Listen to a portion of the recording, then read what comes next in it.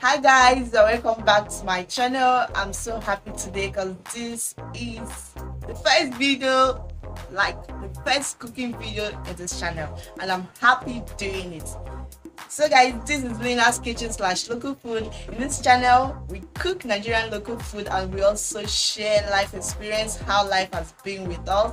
I share life experience, like what I felt, how life has been treating me from my past life, and all those things, lessons I've learned in my life, and many things, my plans for the future. I also share with you guys. So if you are new here, if you have not yet subscribed to this channel, please press the subscription button right now, and also the notification button so that you get to be notified when I post my videos. So guys, in this video I'm going to be sharing with you guys how to cook dry okra soup.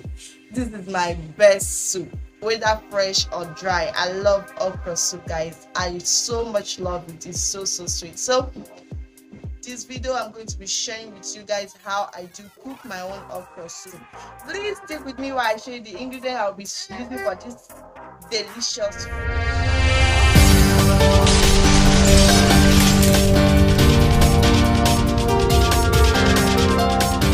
Okay guys, you're welcome back to my kitchen. These are the ingredients that we are going to be using in making this soup. Our first ingredient here is our dry okra. I'm sorry guys, I was not able to show you guys how it looks before blending it, but this is how it looks after blending it. You can go to the market and buy your dry okra. You can buy blended one in the market, or you buy and blend yourself. So I blended this with myself and this is how it looks. Hope you guys can see it very clear. So this is the dry okra. This is the quantity we'll be using.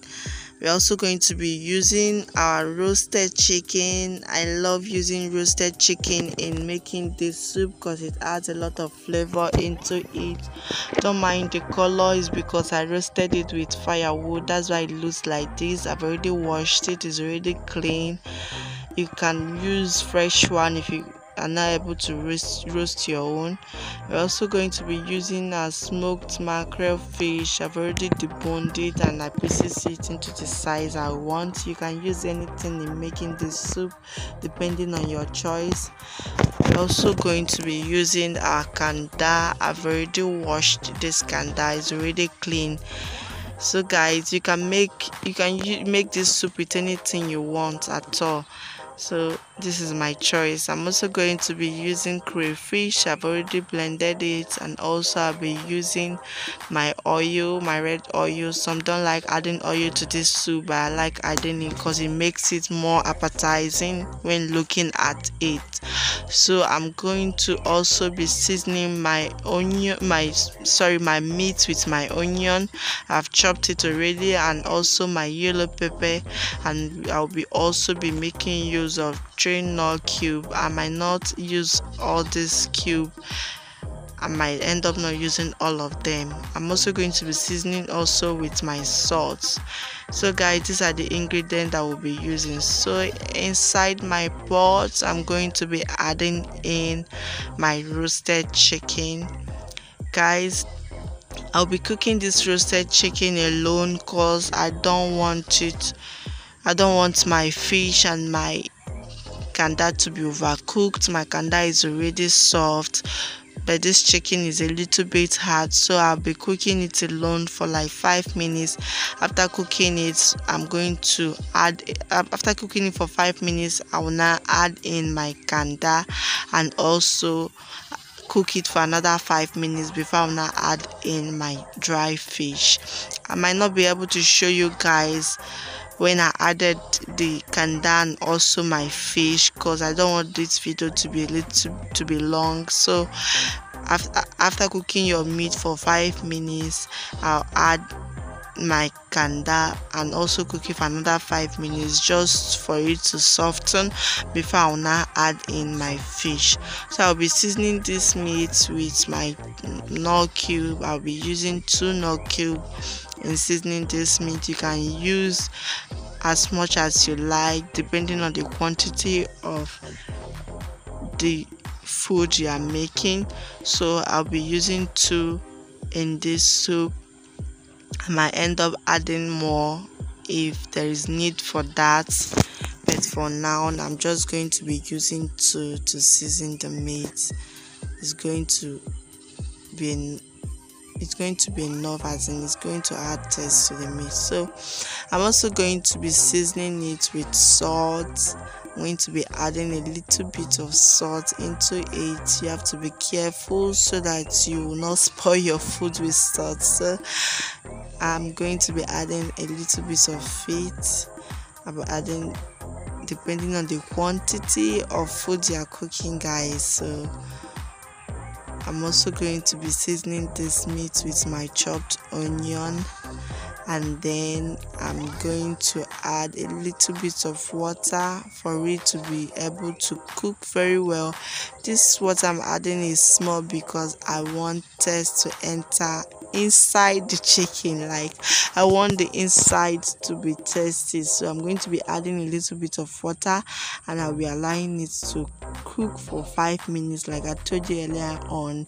Before I'm not adding my kanda, I also allow it to cook for another 5 minutes for the kanda and the chicken to be softened how I want it to be. Then before I'm not adding my fish and then my crayfish and my pepper. I might not be able to show you guys when I added all this, but this is how I did it. So after adding my fish, I will now add in my pepper and my crayfish.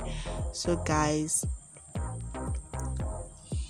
I'll just put it on my burner, and then it has been boiling for like more than 10 minutes now. So I've already added my kanda and also my fish, my crayfish and my pepper. So I've added all this. I'm sorry I was not able to show you guys. So it has been boiling for more than 10 minutes now. So guys, the meat has already been softened. It's time for me to add in my dry okoro. Some do add in this okoro directly into the pot, but I don't like it that way because it's going to form lumps that may not melt after cooking this soup. So I don't want that. So I'm going to be mixing it with cold water. This is how I do I mix it with cold water first of all inside the bowl before I now add it into my pot. I don't know how to show you guys this. I'm sorry, my camera is a bit closer to my pot, so I'm not able to show you guys what I was doing down there, but I hope you can see it. Just get a bowl and add in your dry okra, and then you mix it with cold water. Make sure you mix it very well before you now pour it inside your soup. And this will make the lumps to melt. When you mix it with cold water, once you pour it inside your soup, you will not see the lumps again. It's going to melt by itself. And when you add it directly into the hot water, it's going to form lumps that will not be able to melt. So guys, just melt it with cold water first of all. Just add your cold water inside your dry okra, and then you mix it very well. Make sure that the water covers the dry okra, as in make sure that the dry okra is all melted in the water. The first water I added was not enough. I'm going to add another one, and I'm going to mix it very well. You have to mix it well. It's going to form lumps even when you're mixing it with cold water, but don't worry, once you pour it inside your pot, the lumps is going to melt. So guys, I'm going to be pouring it. As you can see, I've already mixed it very well, so I'm going to be pouring it inside my pot. Remember, the water I added in this pot when I was cooking my meat is not enough, so I'm going to be adding more water into it so that my soup is not going to burn. So I'll be adding more water, and I'm going to be mixing it very well. You have to mix this dry okra very well. Try and mix it well so that you will help and melt the lumps even before boiling. So I'm going to be turning it. As you can see, I'm mixing it well, but my spoon is not doing a good job there, so I'm going to change it. try guys and mix it very well. So as you can see, I've already mixed my own. As you can see, the lumps has already melted. It's already okay like this. I've mixed it very well. So now it's time for me to add my red oil. I'm going to be adding my oil. I told you guys some people like cooking the soup without oil, but as you can see, the color is not bright, is not appetizing. So but you see how it looks like after adding the red oil. So I'm going to be adding my red oil now, and after adding it, I will allow it to cook for like 2 minutes, and then my soup is ready guys. So I'll add in the red oil now, and then I'll allow it to boil for 2 minutes, and then our soup is ready to be eaten. As you can see guys, the color is so bright, so bright. Alright guys, welcome back. See, it has been boiling for 2 minutes now, and the soup is ready. Wow guys, I just wish you would try this. The aroma I'm perceiving in this my kitchen, oh my god, it's choking me. The aroma is so sweet, the taste is sweet, it looks beautiful. Guys, just try this out in your house. If you can't roast it if you cannot roast your chicken with firewood, you can use fresh chicken, you can use anything at all in making this soup guys. Just try it and tell me how it comes out in the comment section. I really want you guys to try this because you love it. It's so sweet, and this is a simple food, it's a simple soup, and also is also affordable. You can buy dry okra, is not costly in the market. You can buy it, and it's something that you can make fast. It's as in sharp food, so you are going to love it. Try it guys and tell me how it comes out to be in the comment section.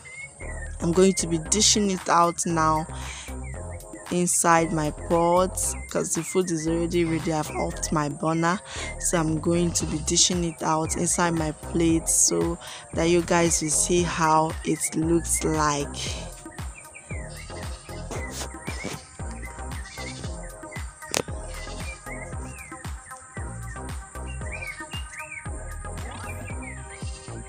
Okay guys, you're welcome back. This is how it looks like. Wow, it's so beautiful guys. You have to try this and tell me how it turns out to be.